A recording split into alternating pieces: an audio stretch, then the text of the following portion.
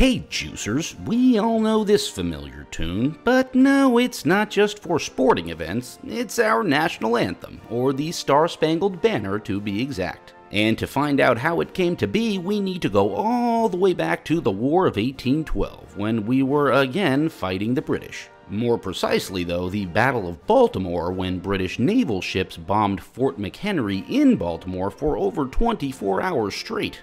About a week before the battle, this American lawyer named Francis Scott Key actually boarded the flagship of the British fleet in hopes of persuading the British to release his friend who had recently been arrested, which just might make Mr. Key the greatest BFF in American history.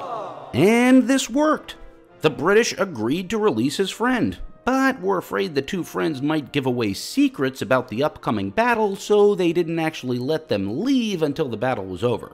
The two friends watched throughout the night as the British relentlessly bombarded Fort McHenry, and as they watched, Mr. Key wrote a poem based on what he was seeing. And the rockets' red glare, the bombs bursting in air. Sound familiar? And when morning finally came, to Mr. Key's surprise, the American flag that had been flying over Fort McHenry was still standing tall and strong. Gave proof through the night that our flag was still there.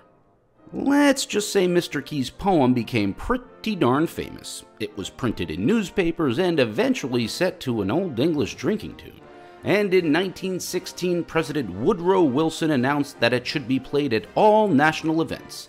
And by 1931, the Star-Spangled Banner was officially adopted as our national anthem, over 100 years after a battle inspired a poem that inspired a nation. And that's the juice.